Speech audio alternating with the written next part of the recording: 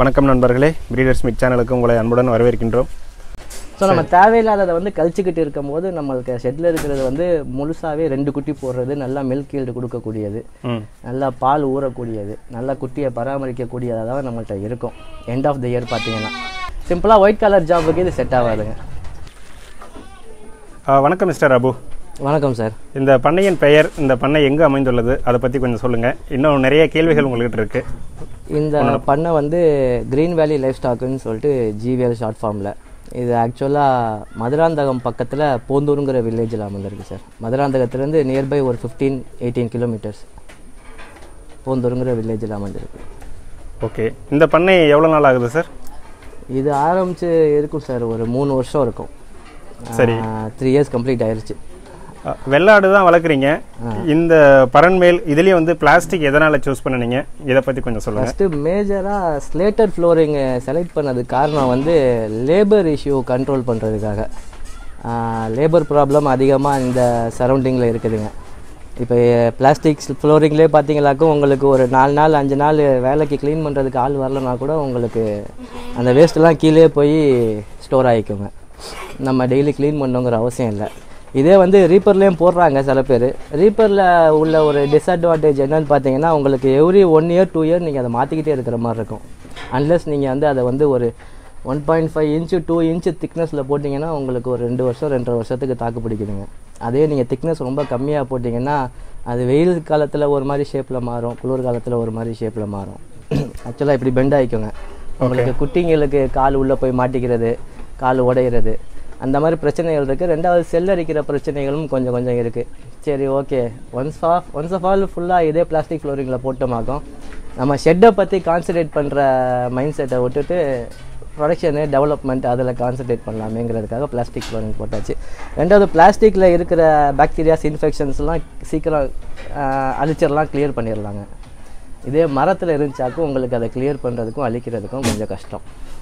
அதாவது பட்ஜெட் கொஞ்சம் கம்மியாக போகும் மரத்தில் பண்ணுறது, பட்ஜெட் கொஞ்சம் கம்மியாக போகும் மரத்தில் பண்ணுறது. ஆனால் உங்களுக்கு அது ரொட்டீனாக வேலை வச்சுக்கிட்டே இருக்கும். வருஷத்துக்கு ஒரு தடவை 2 வருஷத்துக்கு ஒரு தடவை கழட்டி மாட்டுறதுன்னு.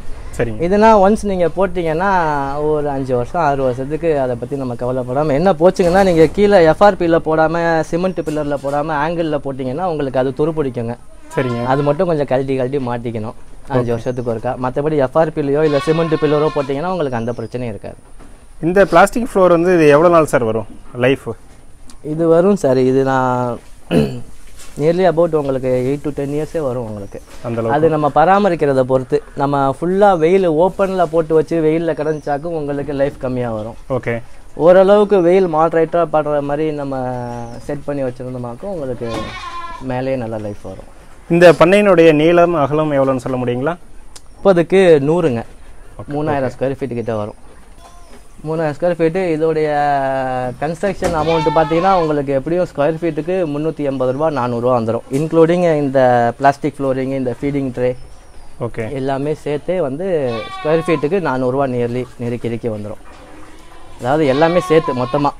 சரிங்க, இப்போ இதுக்கு தண்ணி வைக்கிற மாதிரினா எப்படி இதை வைப்பீங்க? இதே ட்ரேயில் வைப்பீங்களா இல்லை தனியாக? இதே தண்ணிக்கு தனியாக ட்ரே வச்சிடுறதுங்க. ஓகே, இந்த ட்ரேயில் வந்து இந்த கான்சன்ட்ரேட்டட் ஃபீடு போடுறதா இருந்தால் நம்ம இந்த ட்ரேயில் முதல்ல பைப்பு, பெரிய பைப் வாங்கி 2ஆக கட் பண்ணி வச்சு பார்த்தோங்க. சரி, ஆடோடைய நேச்சரே வந்து அதை கிளச்சி சாப்பிட்றது தான். அதனால் அது முக்கால்வாசி எல்லாத்தையும் கீழே கொட்டி விட்டுறதுனால இந்த மாதிரி நல்லா டெப்த்தாக ஆழமாக அதை என்ன தான் கிளச்சாலும் தீவனம் வெளியே வேஸ்ட் ஆகாத அளவுக்கு நம்ம நறுக்கி போடுறதுக்கு மெயின் காரணமே தீவனம் வேஸ்ட் ஆகக்கூடாதுன்னு தான். அதை நறுக்கி நம்ம சின்ன பைப்பில் போட்டோமாக்க அது வேஸ்டேஜ் தான் ஆகுது. அதனால் கொஞ்சம் எக்ஸ்பென்சஸ் பார்க்காம நல்லா டெப்த்தாக உள்ளதாக பார்த்து பர்ச்சேஸ் பண்ணி போட்டாச்சுங்க. உங்களுடைய வளர்ப்பு முறை பார்த்தீங்கன்னா கொட்டில் முறை தான் வளர்க்குறீங்க? நம்மளுடைய வளர்ப்பு முறை வந்து 90% கொட்டில் முறை. சரிங்க, வாரத்தில் 1 நாள் 2 நாள் சும்மா காடாட அப்படியே காட்டுக்கு போய் மேய்ஞ்சிட்டு வந்துடுங்க. ஓகே, வாரத்தில் 1 நாள். அதுவும் வந்து செனையாக இருக்கிற ஆடுங்களை அனுப்ப மாட்டேன், குட்டி போட்டு பால் கொடுத்துட்டு இருக்கிற ஆடுங்களை அனுப்ப மாட்டேன். அதை தவிர்த்து மிச்சம் இருக்கிறதுங்க வாரத்தில் 1 நாள் இங்கே தான் இருக்குது நம்ம காடு, போய் பக்கத்தில் தான் ஒரு 2 கிலோமீட்டர், இங்கே 1 கிலோமீட்டர் போய் மேய்ஞ்சிட்டு வந்துடுங்க. சரிங்க, மெயினாக நீங்கள் பரன்மேல் போனதுக்கு வேலையாட்கள், அதாவது லேபர் குறைக்கிறதுக்காக தான். ரீப்பர் போனால் அந்த மெயின்டெனன்ஸ் அதிகம். 2வது எனக்கு வந்து இந்த எருலாம் நம்மளுக்கு பரன்மேல போடலை அப்படின்னா இந்த எருலாம் நம்மளுக்கு 100% நம்மளுக்கு கிடைக்காதுங்க. கழிவுகள் வந்து தண்ணியிலே போயிடும். இந்த எருவு எடுத்து நான் என்னுடைய வயலுக்கே யூஸ் பண்ணிக்கிடுவேன். சரி, எடுத்து போய் ஓட்டி அதை ரெடி பண்ணிக்கிடுவேன். அதனால மோஸ்ட்லி ஸ்லேட்டட் ஃப்ளோர் போட்டது. முக்கியமாக இந்த மாதிரி ஃப்ளோரிங் அமைக்கணும்னா சூரியன் உதயிறது சூரியன் மறையிறதை கனெக்ட் பண்ணி தான் அமைப்பாங்க. ஓகே, அந்த டைரக்ஷன் ஃபேஸ் பண்ணி தான் நம்ம போடணும். ஏன்டா நம்ம அதுக்கு ஆப்போசிட் டைரக்ஷனில் போட்டோமாக்கும் உங்களுக்கு ஃபுல்லாக வெயில் உள்ள அடிக்கும். குட்டிங்கனால அந்த வெயில் தாங்க முடியாது வெயில் சீசனில். சரி, நீங்கள் சன்ரைஸ் ஆகிற சைடும் சன் செட் ஆகிற சைடும் பார்த்து போட்டிங்களாக்கும் உங்களுக்கு வந்து தேவையான அளவு காலையிலையும் சாயந்தரமும் இதமான வெயில் ஷெட்டுக்குள்ளப்படும். இந்த ஷெட்டில் இருக்கிற கிருமிகளை அழிக்கிறதுக்கு தேவையான வெயில் டெம்பரேச்சரும் அந்த குட்டிங்களுக்கு வந்து வெயில் மூலியமாக தான் விட்டமின் டி கிடைக்குங்க. சரி, அந்த விட்டமின் டி கிடைக்கக்கூடிய அளவுக்கு வெயில் உள்ளே அடித்தா மட்டும் போதும். மற்றபடி ஃபுல்லாக வெயில் உச்சி வெயிலெலாம் உள்ளே பட்டுச்சாக்கும் குட்டிங்களுக்கு மோஸ்ட்லி இருக்க முடியாதுங்க. சரி, ஹீட்டு தாங்காதுங்க. நீங்கள் என்ன வகையான ஆடுகளை வளர்க்குறீங்க, எதனால் இதை சூஸ் பண்ணீங்க, அதை பற்றி தான் சொல்லுங்கள். நம்ம போட்டிருக்கிறது வந்து தலைச்சேரி ஃபீமேலு. சரி, மேல் வந்து போயரை வச்சு கிராஸ் பண்ணுறாங்க. இதுக்கு மெயின் காரணம் என்னன்னு பார்த்தீங்கன்னாக்கும் வெயிட் கெயின் தாங்க. சரி, one and only weight gain. ரெண்டாவது மெயின் காரணம் வந்து மில்க் ஈல்டு நல்லா இருக்குங்க. அந்த ரெண்டு மெயின் பர்பஸ் தான். பட் ஆனால் தலைச்சேரி போயர் தான் வச்சிருக்கணுங்கிறது கிடையாது.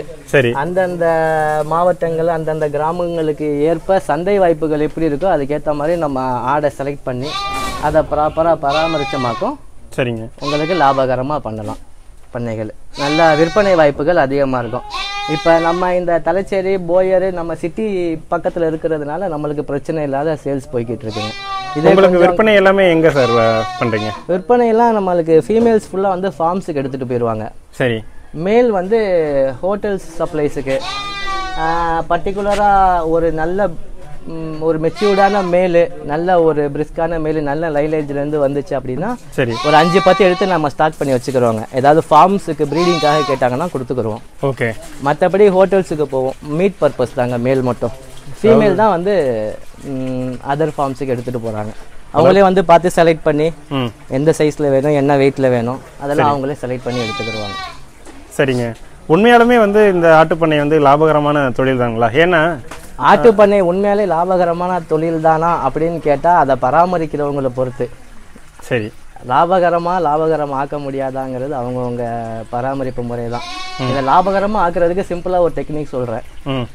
ஒன்றுக்கும் இண்டிவிஜுவலாக டேக் பண்ணிடுங்க. டேக் பண்ணி அதோடைய ரெக்கார்ட் மெயின்டெனன்ஸை பக்காவாக நீங்கள் மெயின்டைன் பண்ணீங்க அப்படின்னா சரி நீங்கள் இதை லாபகரமாக பண்ணலாம். அது என்னத்தை மெயின்டைன் பண்ணிக்கிட்டு மொத்தமாக விடுறோம், ஒரு 20 பொட்டை விடுறோம், ஒரு கெடா விடுறோம், அது தாண்டிக்குது குட்டி போட்டுக்குது அப்படிங்கிற பட்சத்தில் நீங்கள் வெறும் தீவனத்தை மட்டும் போனோம் வந்தோன்னு இருந்தீங்களாக்கும் சிம்பிளாக ஒயிட் கலர் ஜாபுக்கு இது செட் ஆகாதுங்க. சரிங்க, நம்ம அதை ஒன்று இப்போ நம்ம ஸ்டாக்கே பார்த்தீங்கன்னா எல்லாத்துக்குமே டேக் பண்ணியிருக்கோம், நம்பர் போட்டிருக்கோம். ஆமாம், எது எப்போ மேட்டாச்சு, எப்போ குட்டி போட்டுச்சு, எத்தனை குட்டி போட்டுச்சு, அது எல்லாத்தோட டீட்டெயில் ரெக்கார்டும் நம்மக்கிட்ட இருக்குங்க. அப்படி இருந்தால் தான். ஏன் எதுக்கு அப்படின்னா நார்மலாக நம்ம வளர்க்குற அந்த 2 வருஷத்துக்கு 3 ஈத்து போடுது பார்த்தீங்களா? ஆமாங்க, 6 மாதம் 5 மாதம் சென பருவம், 3 மாதம் லாக்டேஷன் பீரியடு. அந்த ஒரு 8 மாதம் நம்ம அந்த ஆட்டுக்கு பண்ணுற செலவுக்கு அந்த ஆடு நம்மளுக்கு ரிட்டர்னில் 2 குட்டியாவது கொடுத்தா தான் நம்மளுக்கு லாபங்க. சரி, அப்படி 2 குட்டி கொடுக்காம அந்த ஆடு நம்மளுக்கு ஒரு குட்டியோ இல்லை குட்டியே கொடுக்காமலோ சும்மா இருந்துச்சாக்கும் நம்மளுக்கு அது நஷ்டம் தாங்க. நம்ம ஒரு 50 ஆடு வச்சுருக்கிறோம், 50 ஆடு 2 குட்டி போடுது, அதோடைய லாபத்தை வந்து மிச்சம் இருக்கிற 50 ஆடு ஒத்த குட்டி போடுது பார்த்தீங்களா, அதோடைய நஷ்டம் வந்து சரி கட்டிட்டு போயிடும். ஓகே, அதனால் நம்ம இந்த மாதிரி டேக் பண்ணி எது எது நல்லா பராமரிக்குது குட்டியை, எது எது நல்லா மில்க் ஈல்டு இருக்குது, எது எது நல்லா 2 குட்டி போடுதோ அதை மட்டும் நம்ம ரெக்கார்ட் மெயின்டைன் பண்ணிட்டு வந்தோமாக்கும் எண்ட் ஆஃப் த இயர் நம்மள்ட்ட இருக்கிற பேரண்டல் ஸ்டாக்கில் எது எது குவாலிட்டியான பேரண்டல் ஸ்டாக்கு, எது எது அன்வான்ட் பேரண்டல் ஸ்டாக்குன்னு நம்மளுக்கு தெரிஞ்சிடும். ஸோ நம்ம தேவையில்லாததை வந்து கழிச்சுக்கிட்டு இருக்கும்போது நம்மளுக்கு ஷெட்டில் இருக்கிறது வந்து முழுசாகவே 2 குட்டி போடுறது, நல்லா மில்க் ஈல்டு கொடுக்கக்கூடியது, நல்லா பால் ஊறக்கூடியது, நல்லா குட்டியை பராமரிக்கக்கூடியதாக நம்மள்கிட்ட இருக்கும் எண்ட் ஆஃப் த இயர் பார்த்தீங்கன்னா. ஸோ நம்ம அப்படி பராமரிச்சுட்டு வந்தோமாக்கும் லாபகரமான தொழில். சும்மா 20 பொட்டைக்கு ஒரு கிடான்னு வாங்கி விட்டுட்டு வேலைக்கு சாப்பாடு போடுறோம், அது வருஷத்துக்கு ஒரு குட்டி போடுது அப்படிங்கிற பட்சத்தில் அதில் லாபம் எதுவும் பார்க்க முடியாதுங்க. அதாவது இன்வெஸ்ட்மெண்ட் மட்டும் பண்ணால் போதாது, அதனுடைய பராமரிப்பு முறை, அதில் ஈடுபாடு இருந்து அதில் ஈடுபாடு இருக்கணும். அதில் முதல்ல அந்த இன்ட்ரெஸ்ட் இருக்கணும். அதில் வாங்கி வச்சுட்டோம் அப்படிங்கிறது மாதிரி பராமரிச்சமாக்கும் வேஸ்ட்டு. அதே மாதிரி ஆரம்பிக்கும் போது யாராக இருந்தாலுமே அதிகபட்சம் 25 ஆடுக்கு ஒரு மேல் வச்சுருக்கலாங்க. 25 ஆடுக்கு ஒரு மேல் வச்சுருக்கலாம். 25 பொட்டாடு ஒரே ஒரு மேல் இல்லாட்டி 20 பொட்டாடு ஒரே ஒரு மேல் வாங்கி வச்சு இதை வியாபார ரீதியா பண்ணணும்னு நினைக்கிறவங்க ஆரம்பத்துல எடுத்து வச்சு பண்ணாங்கன்னா ஒரு அட்வைசபிள். ஓகே, காசு இருக்குதுங்கிறதுக்காக நம்ம 50 ஆடு 100 ஆடுன்னு வாங்கி போட்டோம்னு வச்சுக்கோங்க. சரிங்க. அதுல இருந்து நீங்க ஃபில்டர் பண்ணி உங்களுடைய குவாலிட்டியான பரண்டல் ஸ்டாக் எடுக்கிறதுக்கே உங்களுக்கு வருஷக்கணக்காகி போயிடும். கரெக்டுங்க. ஸோ ஆரம்பத்தில் ஆரம்பிக்கும் போது 20 ஆட்டுக்கு ஒரு மேலுங்கிற வாங்கி வச்சு அதுக்கு என்னென்ன நோய் வருது நம்ம ஆரம்பிக்கும் போது சும்மா பார்க்கறதுக்கு இங்கே வர்றவங்க 2 ஆட்டுக்குட்டி எடுத்து வச்சு கொஞ்சிக்கிட்டு இருப்பாங்க, அவங்களுக்கு ஒரு ஆசை வரும். ஆனால் அதை வாங்கி வச்சாதான் அதில் என்னென்ன கஷ்டம் இப்படிலாம் பிரச்சனை வருமாங்கிறது அதை வாங்கி வச்சு பார்த்தா தான் தெரியும். சரிங்க. நீங்கள் இப்போ ஆரம்பித்து 3 வருஷம் ஆகுதுன்னு சொல்கிறீங்க. 25க்கு ஒரு மேலுன்னு வாங்கினாங்க முதல்ல. ஓகே, அது ஒரு 5 மாதம் ஓடிச்சுங்க. அதுக்கப்புறம் ஒரு 25க்கு ஒரு மேலுன்னு வாங்கினாங்க. சரி, அதுலேருந்து பெருகினது தாங்க எல்லாமே. ஓகே, அதுலேருந்து பெருகினது தான் எல்லாமே. மேபி நடுவில் ஒரு 5-10 மட்டும் வெளியிலேருந்து வந்துச்சுங்க, மற்றபடி இருக்கிறது எல்லாமே நம்மளது தான். இந்த இன்பிரீடிங் எப்படி நீங்கள் கண்ட்ரோல் பண்ணுறீங்க? முதல்ல இருந்தது வேற மேல், அந்த மேல் சேல் பண்ணியாச்சு. சரி, அதுக்கப்புறம் வாங்கினது இன்னொரு போயர் அங்கே இருக்குன்னு நினைக்கிறேன் அந்த சைடு. சரிங்க. இது 3வது போயரு. நம்ம எல்லா ரெக்கார்ட் மெயின்டைன் பண்ணுறதுக்கு காரணமே வந்து இன்பிரீடிங் ஆகக்கூடாதுன்னு தான். ஓகே, இப்போ இந்த டேக் நம்பர் 70 இருக்குதுன்னா அந்த டேக் நம்பர் பியோட மேட் ஆயிருக்கு, அந்த குட்டி வந்துச்சாக்கும் அடுத்து அந்த குட்டியை நான் டேக் நம்பர் ஏ போயரோட தான் விடுவேன். ஓகே, இதுக்காக தான் நம்ம ரெக்கார்ட் கீப்பிங் பண்ணுறது. ரெக்கார்ட் கீப்பிங் பண்ணுறதுல பேசிக் அட்வான்டேஜ் ரொம்ப முக்கியமான தேவைகள் என்னென்னா உங்களுக்கு ஆடு எத்தனை குட்டி போடுது, ஓகே, அது போடுற லைனேஜ்லேருந்து வர்றது கெடா குட்டிங்களா வருதா இல்லை பொட்டை குட்டிங்களா வருதா, அந்த பர்த் வெயிட் என்ன இருக்குது, எந்த கெடாவோட ப்ரீட் பண்ணியிருக்குது, இந்த 5 ரெக்கார்டுமே அந்த ரெக்கார்ட் கீப்பிங்கில் இருக்கும். சரிங்க. அதை வச்சு நீங்கள் சர்வே பண்ணுறதுக்கு உங்களுக்கு வசதியாக இருக்கும். தேவையுள்ள ஆடுகள், தேவையில்லாத ஆடுகள், சரி, இந்த ஆட்டோடைய லாபத்தை இந்த ஆடோடைய நஷ்டம் சரி கட்டிக்கிட்டே வருதுன்னா நஷ்டம் வாங்குற ஆடை நம்ம கொடுத்துட்டு லாபமாக உள்ளதை மட்டும் வச்சுக்கலாம். சரிங்க. இன்னும் ஒரு சில தலைப்பில் நம்ம பேசுவோம். நீங்கள் தெளிவாக உங்கள் பண்ணையை பற்றி நீங்கள் சொல்லியிருக்கீங்க. நம்ம அடுத்த வீடியோவில் பார்ப்போம். சரி.